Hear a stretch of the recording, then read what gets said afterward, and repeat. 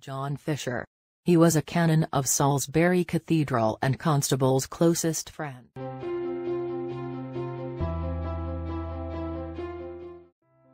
John saw landscape painting as a way to capture the familiar scenes that inspired him.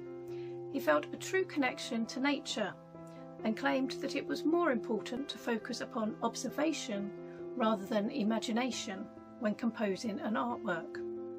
Constable is quoted as saying, "When I sit down to make a sketch from nature, the first thing I do is try to forget I have ever seen."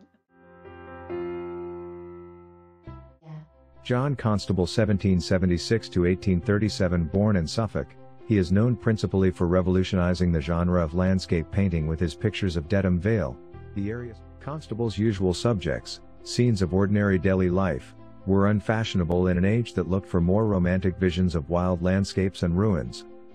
To make ends meet, Constable took up portraiture, which he found dull, though he executed many